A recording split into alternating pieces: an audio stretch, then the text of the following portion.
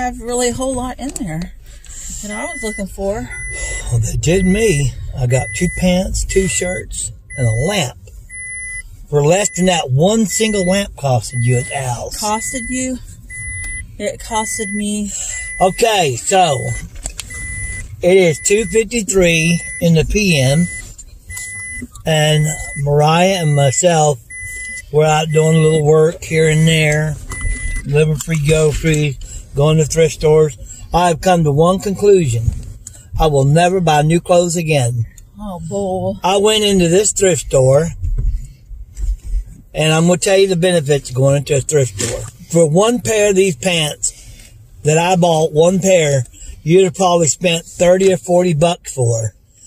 I got 2 pair of pants and 2 shirts for cheaper than I could have gotten one pair of pants for. My goodness, look at all the Uber drivers. And not only that, I got a high quality lamp for $12.95. And usually the cheapest junk you can buy on the cheapest stuff, and I know because Mariah bought the cheapest, is about $50. Anyways, so what's the benefits in going to thrift stores for your goodies? Mariah, can you think of any benefits? You know, they're not in the landfill. Well, yeah, they're not in the landfill.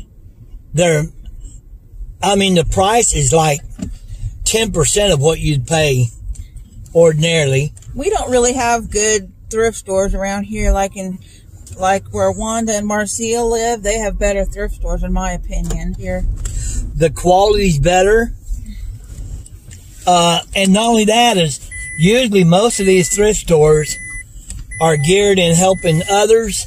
So when you do buy, others can benefit not only from you.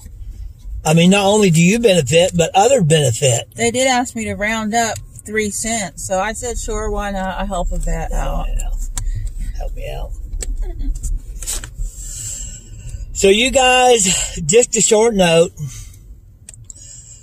before you buy anything, go to your local thrift store. I will never buy new clothes again. I just plain won't do it. I just plain won't do it.